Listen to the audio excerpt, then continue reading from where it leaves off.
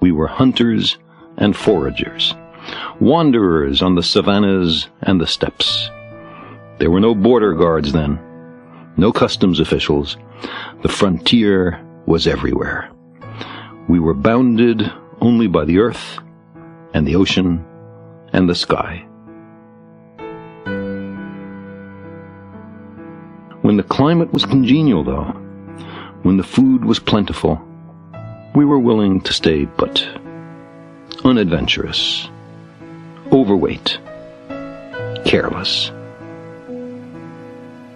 In the last 10,000 years, an instant in our long history, we've abandoned the nomadic life.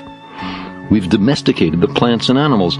Why chase the food when you can make it come to you? For all its material advantages, the sedentary life has left us edgy, unfulfilled. Even after 400 generations in villages and cities, we haven't forgotten.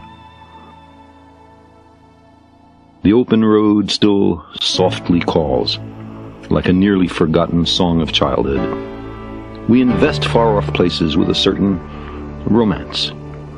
The appeal, I suspect, has been meticulously crafted by natural selection as an essential element in our survival. Long summers, mild winters, rich harvests, plentiful game. None of them lasts forever. It is beyond our powers to predict the future.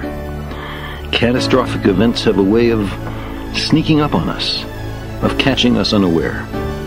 Your own life, or your band's, or even your species might be owed to a restless few drawn by a craving they can hardly articulate or understand, to undiscovered lands and new worlds.